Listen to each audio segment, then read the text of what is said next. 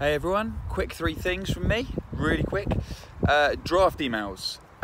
If you don't use templates or drafts on Outlook or Gmail, you should do. You can save tons of time, not just if you're pitching for things, but just if you're always sending the same kind of intro emails, the same kind of information across.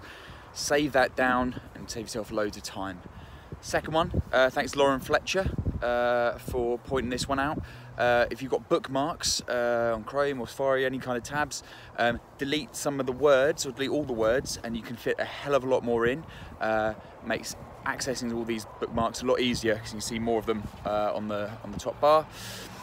And the final one for me, like about passwords, password managers. If you are constantly scribbling around trying to press the forgot my password button, or unsure of where you've scribbled that bit of paper or got it on a big Excel sheet, which is really bad for security, get a password manager. I use 1Password, but there are lots of other ones out there. Absolute game changer if you manage multiple clients or accounts. All right everyone, have a good rest of your week. Cheers, bye.